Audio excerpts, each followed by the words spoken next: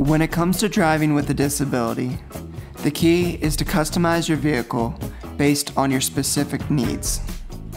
My functional movement limits me to driving a vehicle with specific adaptive equipment.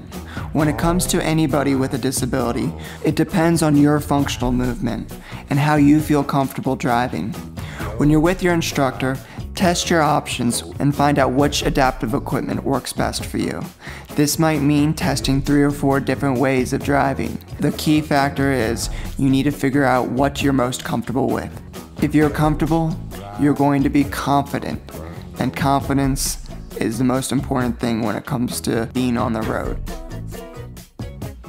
The car that I'm driving here is adapted with equipment that allows me to not use my fingers to drive.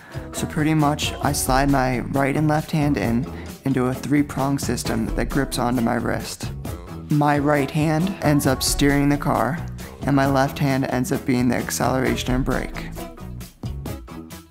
In between my right hand and the steering wheel is a touchpad screen. The touchpad screen controls many of the electronic functions of the vehicle. I'm able to start the car. I'm also able to change gears, put it in drive mode, reverse. You also are able to control the blinkers, the windshield wipers, and any other electronic function of the car.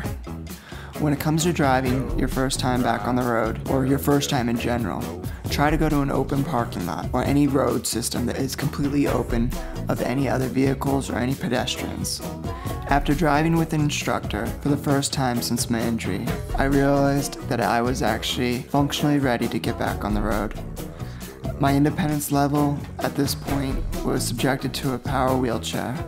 To be able to get into a car and to drive on my own would truly bring me to the next step for my independence.